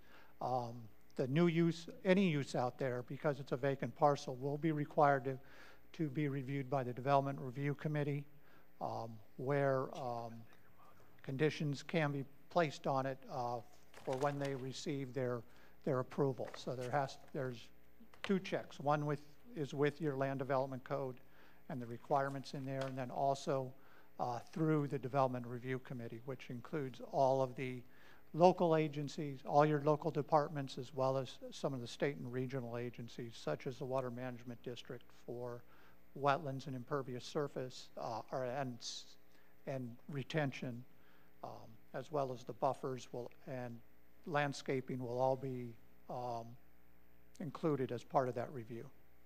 Okay, thank you, Mike. Any other questions of staff? Commissioner Rawls? Is C3 generally described as light industrial? No, C3 is our general commercial. So it's more of a medium. It allows both light commercial and the medium commercial. So it's. What about industrial? Industrial is not allowed in the C3 zoning district. Would a repair facility fall under industrial or no? No, it would fall. It will fit what I've provided and what they've indicated. I've provided them with this listing of the uses. What they've indicated is they felt that that C3 zoning district met their what they need. Need. Okay. Any other questions? Okay. Seeing none, I'll open the public comment portion of this hearing. Any individual wishing to speak for or against this? Okay. Is the applicant here? Okay. All right. So you want to speak either for? Okay. Please come to the podium and state your name and address and speak clearly into the microphone. Melissa Cummings. My address is 123 Ingraham Drive, Satsuma, Florida. I'm the purchaser. We're highway contractors for the post office. He had it a little right. What we are going to be trying to do is sell right-hand drive vehicles to the post office. A lot of the rural carriers have to drive their own vehicles, so they need right-hand drive converted vehicles. It's very hard to find, like the old Saturns, they came that way. You can't get them like that. So we are highway contractors for the Satsuma. We have all 5 routes there. So if you need to know about the roads, you can ask us as per the guy on downhill. But they need to be bought. They're having to drive in the middle of their cars. It's very dangerous. All of our vehicles are the Nissan NV200s that have the right-hand drives, and then we have our little tray. And also, the post office does not give us money extra to have a backup vehicle. So a lot of the carriers, even the rural carriers, when their vehicle is down, they're out of work until they can get it repaired. So we also will be renting them out. The only repairs that we will be doing is if someone wants their van right-hand drive converted, that's what we will be doing. We won't be doing engine work, changing oils, tires, none of that. This is more of a car dealership / rental for the postal carriers. Nobody else is going to rent right-hand drive vehicles. So it's not like you can go to Enterprise and rent one. So that's what the proposal is. That's what we are trying to do. And there will be a 2-bay garage with an office, and then we'll also have part of the office split so we can have our other company paperwork in there. And then the outside will probably have a little canopy for our camper because we travel a lot with, we have routes all the way up into Georgia, so we use that to go back and forth. So it's not, we can't have it trashy because we represent the post office. So please don't think that there's going to be stuff laying all out there because that's not what we want to do. Okay, thank you. Okay, Thank you very much. The applicant like to say anything, or you're good? Okay, anybody else wishing to make public comment? Okay, seeing none, I'll close the public comment portion of this hearing. Mr. Chairman, staff finding case R-19-004 in compliance with the goals, objectives, and policy of the comprehensive plan, I move to approve. Second. We've got a proper motion by Commissioner Turner and a proper second by Commissioner Harvey to move case R-19-004 forward. Any discussion? Okay, seeing none, all in favor indicate by saying aye. Aye. Aye. Opposed, same sign. Okay, case passes. Thank you very much. Mr. Brown, thank you so much. We'll move down to item 6. Mr. Kenny Downs. Mr. Chairman, before we move to item 6, could I request that we discuss the insurance thing, or were you going to do it later? Or? I was going to do it at the end, At unless the end? Ms. Julie's got to go somewhere. I don't know. Okay, that's fine, thank you. Okay. Any comments, Mr. Downs? Just wanted to comment, Mr. Smith has gone to Orlando for a clerk conference. Sorry he couldn't be here today, so I'm filling in for him today. We don't have any comment today. Okay, all right, thank you. All right, Commissioner Turner, and I was going to bring that up, but if you want to, Ms. Julianne, can you give us an update on the insurance before we move down to appointments?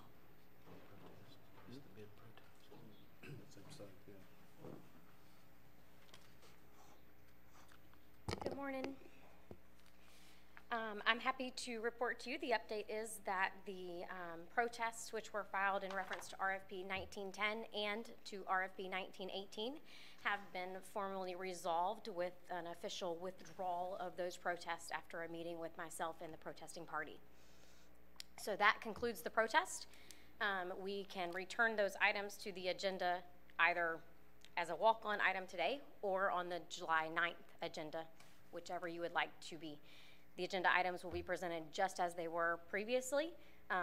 No recommendations, no changes, no anything to what was previously recommended to you by the evaluation committee and then approved by the insurance commission is coming forward, or the insurance committee. Okay. Mr. Chairman, Mr. Turner? I think this was, if my memory serves me correctly, this is the item, these are the items that were pulled because there was a protest to the RFP. Correct. And so the protest has ended. Correct. This was off the consent agenda at the 2 weeks ago at the meeting. Right. And now that's over and done and been revoked. Yep. Mr. Chairman, I'd like to see this move forward today. I'd like to see it move forward. It's the recommendation that came from the insurance committee. It's the recommendation that the board had talked about in workshop. I feel like it would have passed easily 2 weeks ago if we hadn't had a bid protest that's now been pulled. So I'd like to see this move forward today. And with that, I move that we move these 2 items forward, RFP 1910 and 1918. Since he's gone ahead and moved that, I'll second it, but I think Mr. Suggs wanted to comment. Before we get to Administrator Suggs, we've got a proper motion by Commissioner Turner and a proper second by Commissioner Goddard. So we'll start deliberation and discussion. So Administrator Suggs? Yes, sir. In speaking with our attorney, I think the appropriate thing to do at this point, and I agree, I think it's time to move this thing forward, but we would need a motion, a second, and an approval vote to add this item as an emergency item to this agenda before we could go down that road of having discussion with a particular motion to either Okay, accept so or what not. you're saying is I need to withdraw that particular motion and start with a motion that adds it to the agenda as an emergency item? Yes, sir, that would be appropriate. Thank you. Okay, I will withdraw my motion if I Mr. withdraw Goddard my second. withdraw, and I'll ask to move that we place this on the agenda as a emergency item. And I'll second that. Okay, we had a motion that was rescinded by Commissioner Turner and the second by Commissioner Goddard. Now we have a motion to put this back on as an emergency item on this agenda by Commissioner Turner and a second by Commissioner Goddard. Okay, any further discussion? Okay, seeing none, all in favor indicate by saying aye. Aye. Opposed, same sign. Now, Mr. Chairman, I move that we approve this RFPs 1910 and 1918 due to the recommendation of the Insurance Committee. And I'll Second. second. Okay, we've got a proper motion to approve this by Commissioner Turner, proper second by Commissioner Goddard. Okay, any discussion? I have a question. Okay, Commissioner Rawls? What are we approving? Stop. The exact recommendation from the Insurance Committee that we go forward with the two RFPs. Would you, Julie, Yes, sir. could you? If I can help you. On RFP 1910, what's before you is approval of the rank order as proposed by the Evaluation Committee to allow final negotiations to commence in rank order. Rank order being Florida Blue, number 1, Diversified Benefit Administrators, number 2. Again, on RFP 1910, we moved to reject Part 2 of 1910 because on RFP 1918, the recommended action is to approve the rank order as proposed by the Evaluation Committee to allow final negotiations to commence. Rank order being Florida Blue 1 and Cigna 2. So we're approving the rank order only? And then You're approving this will allow us to start negotiating. in rank order. So this Right. closes out your formal procurement process. Right. At this point, we will continue to negotiate with those in rank order. And then, of course, it will come back to the committee as we've all previously discussed many times. The committee or I'm sorry, Mr. Chairman. Okay, Commissioner Harvey? It'll come back to the committee or the commission? So once it will come back to the committee, once the committee has final negotiations to give you, remember, you have an ultimate choice to make outside of procurement. You can either renew your existing plan, and those renewals are going to be released. I believe they're released this week. And so we're going to have the final analysis of that, or you can move forward with what you've The committee will make that negotiated. recommendation to the full Board of County Commissioners. That's at my that understanding of how you guys have Exactly created right. that committee, yes. Thank you. So I Thank you, understand. Mr. Chairman. At any point, will we hear from the proposers when they release their pricing? Are we going to have any presentations by? By proposers, at this point, we're only going to be negotiating with the top-ranked proposer. Okay. So your proposer is only Florida Blue, assuming that we don't hit an objection. So what we have suggested is both to have Florida Blue and your independent consultant, the Bailey Group, present to the committee, which also includes the 5 of you, all the information before you in order to make that decision. Okay. I'm good. All right, any other questions? Okay, we got a proper motion and we got a proper second. All in favor indicate by saying aye. Aye. Aye. Opposed, same sign. Okay, it passes. Good, Thank you, Julian. Thank you. Okay, we'll move down to item 7, appointments. Any commissioners have any appointments today? And I'll start with Commissioner Rawls. Yes, Vicki Miles has expressed an interest in staying on the Fair Authority Board. So unless anybody has any objections, I'd like to leave her on there. And on the Greenbelt Advisory, George Deloach and can stay on there as well. Okay. Any others? Okay. You done, Commissioner Rawls? Yes. Just the two? Okay, thank you. And Commissioner Goddard? Yeah, on the Fair Authority, Jay Browning definitely wants to stay on there, and I'd like to keep him on there. Okay. Is that it? Okay. Commissioner Turner? Yes, sir. I have multiple today. On the Animal Services Advisory Committee, I want to nominate for one of the at-large positions, Scott Brahman. Scott is a local rancher, and he owns a feed store here in town too, or his family does. And I think that one has to be nominated and voted on because it's an at-large, so. Okay. You're making that a motion? I do make that a motion, sir. Okay, we have a motion to nominate Scott Brahman. Second. To the Animal Services Board. And we got a proper second by Commissioner Rawls. Okay, any discussion? Okay, seeing none, all in favor indicate by saying aye. Aye. Aye. Opposed, same sign. Passes. Mr. Chairman, I'd like to appoint as the District 3 representative to Animal Services Advisory Committee, Charles Harrington. Okay. On the Fair Authority, I would like to, as a District 3 representative, I'd like to appoint Cassie Nettles.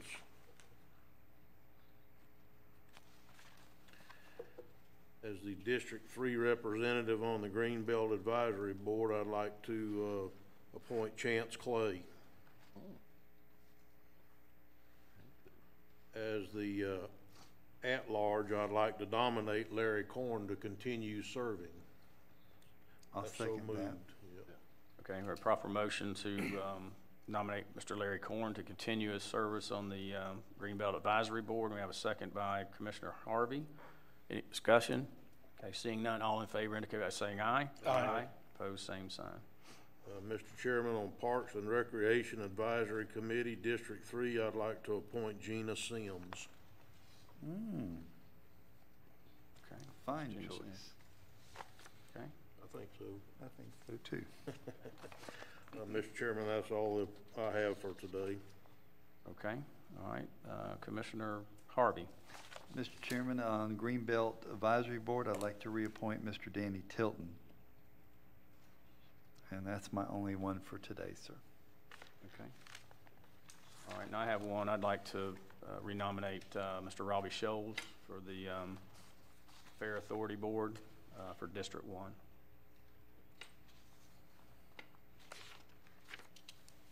Okay, is that all the appointments?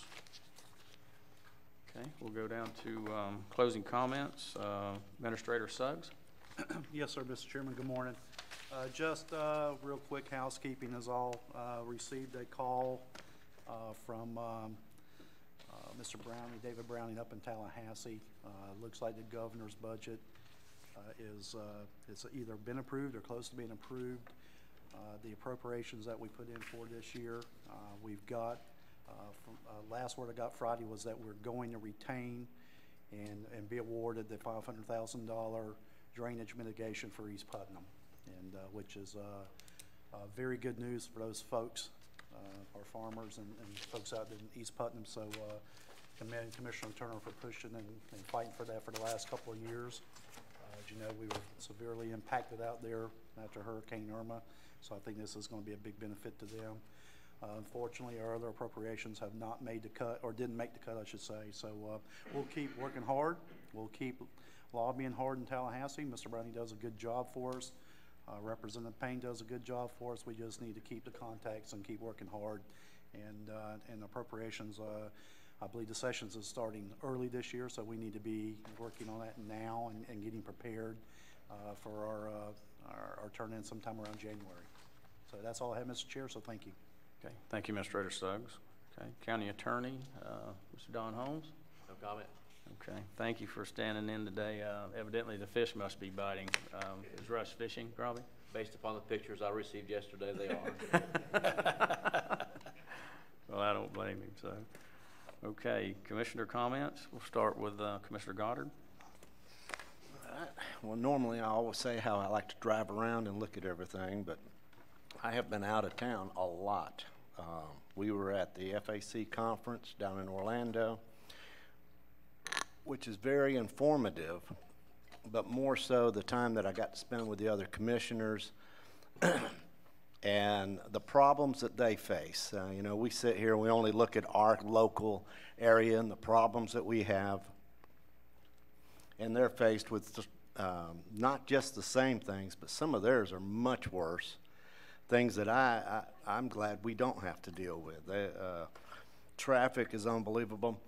Towns, I was so surprised with some of these towns that are growing, their failing infrastructure is killing them because they're having to tear up the road system and put in new infrastructure and then build the road back. So it was good to listen to them and the different innovative ways that they're dealing with different things which can help us here.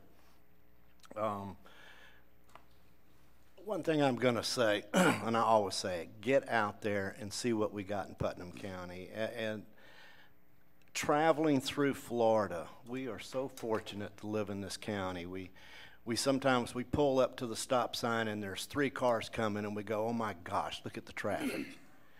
and it's just because of how it's just what we're used to. And then you go out of town and you go, oh my gosh, you know, I should have brought a sandwich with me. I'm going to be here forever. We just don't appreciate what we have. And something that I saw so well, the graduation rates for our kids here and where they're heading, and we had a group of them that were trying to help them in their different branches going into the different colleges, and we're fortunate there too. We've got some very good, very intelligent children moving out to become adults that may not come back, but I got a feeling they're going to be like a lot of us. Once they get out there and they see the other side, they're going to go, oh my gosh, I'm ready to come back home. That's all I have. Thanks. Thank you, Commissioner Goddard. Commissioner Rawls? St. John's Avenue Extension from Highway 19 to Ziegler Drive. Enough said. If you haven't been there, you need to drive there. It is absolutely the best piece of road in the greater Palatka area. It really makes you realize how bad the other roads are. Kelvin Hare got recognized the other night by the Crescent City Rotary Club at an induction ceremony for his participation in the activities in Tallahassee, and he was spoken about today as well. But again, you know, kudos to Crescent City for having someone like Kelvin Hare, but also for their participation in the rural days. And then Rotary Park, we discussed that last week at the workshop. There's a project that's going to be taken on by the Palatka Rotary Club. They've raised $100,000 for the folks that don't realize it to redo Project Play, which is at Triangle Park at 120 Carter Road. And the Port Authority put up a couple $100,000 and also asked them to try to come up with a splash park feature as well in that. So I think that's something that we can all wrap our heads around and really appreciate going forward. And it looks like if the Noon Club has their way, it's going to be done within the next year. So looking forward to working with that. Thank you, Commissioner Rawls. Yeah, I mentioned that at the chamber meeting that the resurface in St. John's Avenue was done, and I figured that I'd get a standing ovation, but I didn't. So anyway, Commissioner Harvey? You're not going to save me for last? No, I'm teasing. Thank you, Mr. Chairman.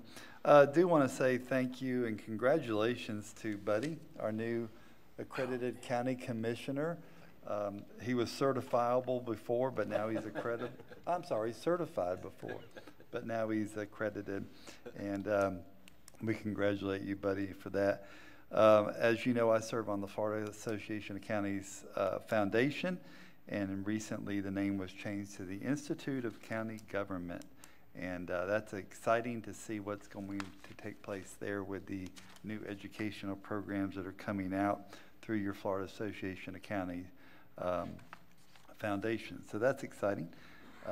At convention, we also had I hit the ground running on our insurance trust that you so graciously allowed me to serve on the insurance trust, and I enjoyed doing that. Don't forget, on July 4th in the town of Interlaken, a parade at 10 o'clock in the morning. You all are all welcome to be there. It will be hot, and it looks like it'll be a little bit rainy, so be able to be there.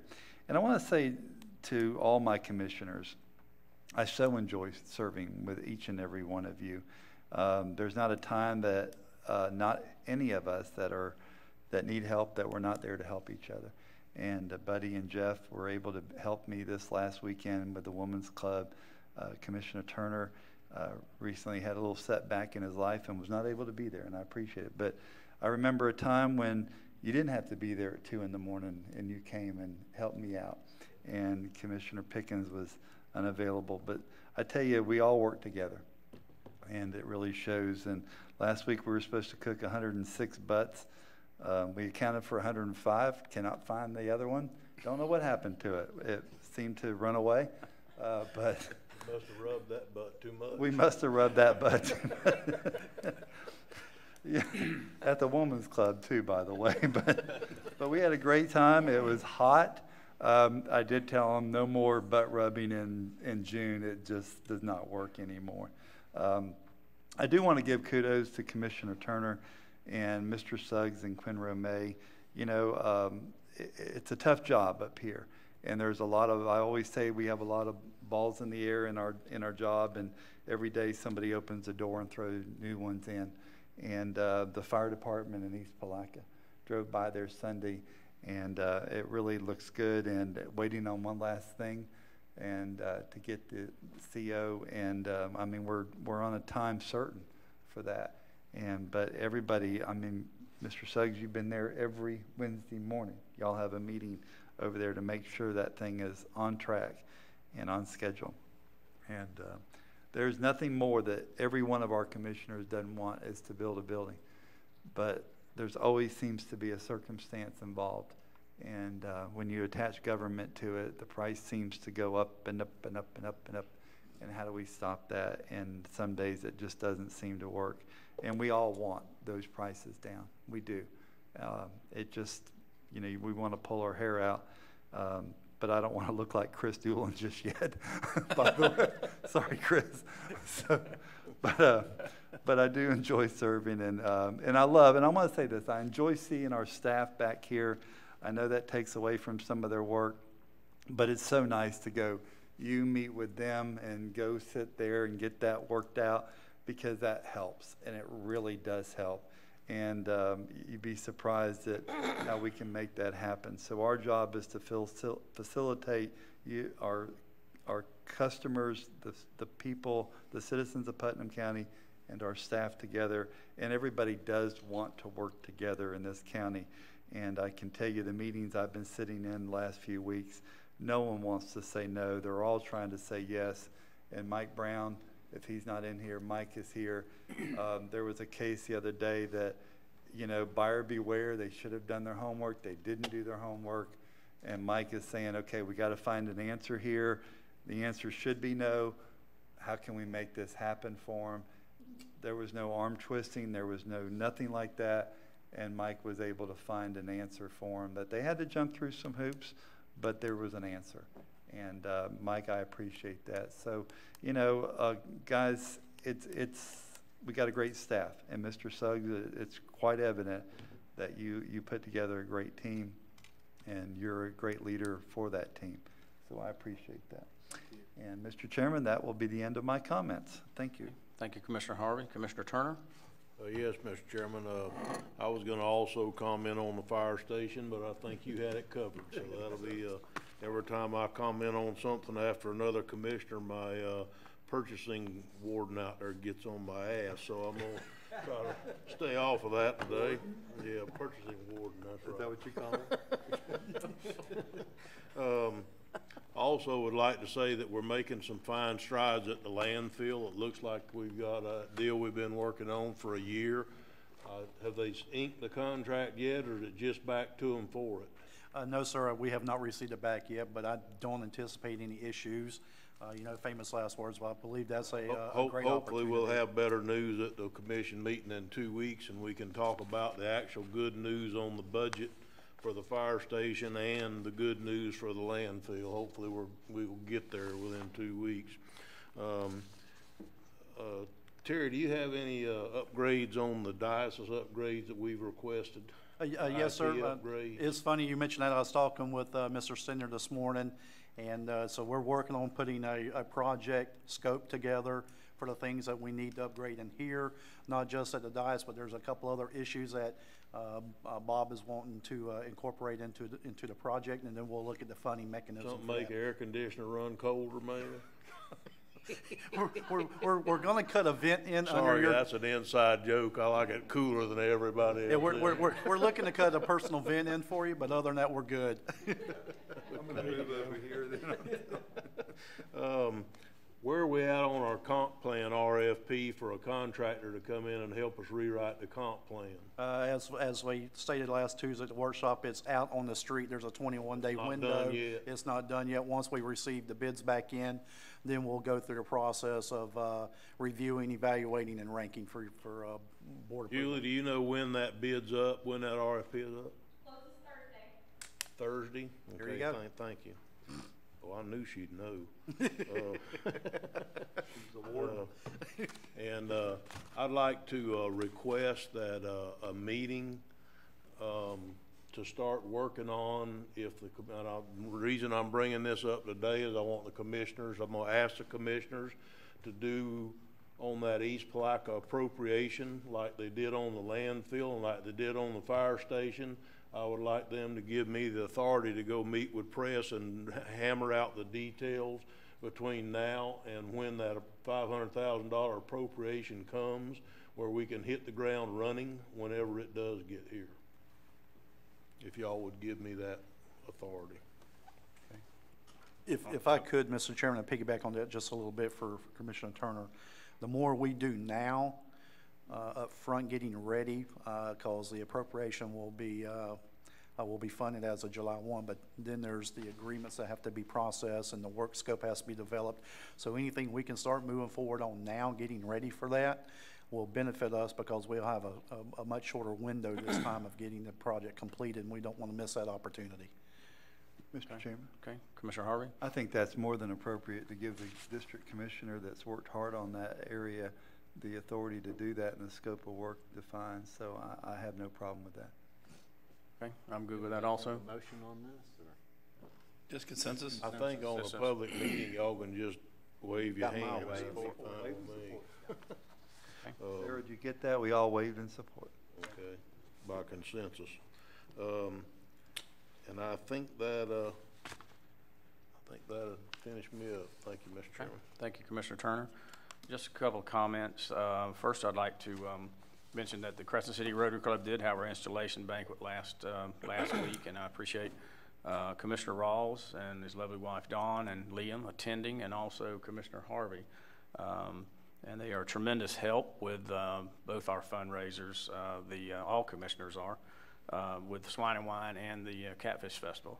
And I want to thank Marianne. I recognize Marianne Braddock is back there, who attended today and was recognized with the Rotary Club and the county for our participation in Rural Days. And Marianne, thank you so much for what you do for Putnam County and Crescent City. And the Braddock and the Pickens family goes way back. Her dad was just a little bit older than my grandfather, probably in between my grandfather and my dad.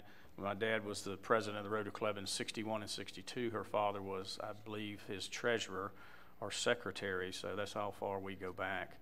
And so anyway, thank you, Marianne, for coming. And I'd like to again recognize Chris Doolin for everything that you do for our county and all rural counties with the Small County Coalition. And Chris really saved us, because when you plan, as I mentioned before, and we'll get off Rural Days, we won't mention it anymore until we're about to do it again, is when you plan to cook 600 dinners, you have 600 plates. So we ran out, and Chris saved us and got us 350 more. And anyway, so we appreciate it, Chris, and thank you for coming all the way from Tallahassee. Okay. Any further business to come before this board? We stand adjourned.